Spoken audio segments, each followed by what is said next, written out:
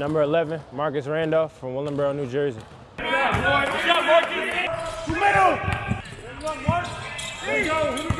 I like to make plays, just play make. If I gotta get my teammates involved, if I gotta score it on my own, I like to make plays and make sure that all my teammates have good energy and everybody's ready to play. I have a better relationship with the Richmond staff more than any other school, and they just basically kept it real with me and told me my role, what I could do to help the team.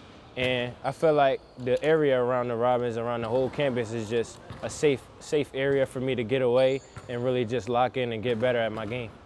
Catholic League play. It's tough every night. I won't say it's exactly like college basketball, but you definitely have to bring it. You have to study the other team, and you gotta basically lock in every single night. It's a couple Catholic League guys, but I feel as though if I'm the only one I can say I won a championship, that's just bragging rights right there. The biggest difference is definitely the pace. It's definitely a faster pace.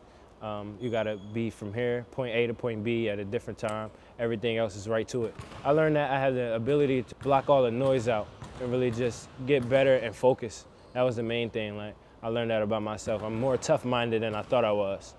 You get to come in and learn from guys that been here 4 or 5 years. So just coming in and soaking it all up and still competing, and it's gonna get me better. I'm playing with better, older guys. So like Gilly, he has a whole different mindset for the game. Like, he's just so smart. I just been learning and watching him and the way he moves on and off the court. I just want to produce, help my team. Whatever I could do to help my team, that's what I'll do. I want to be a champion. That's me. Every time I want to win, I want to be a champion. Champion again.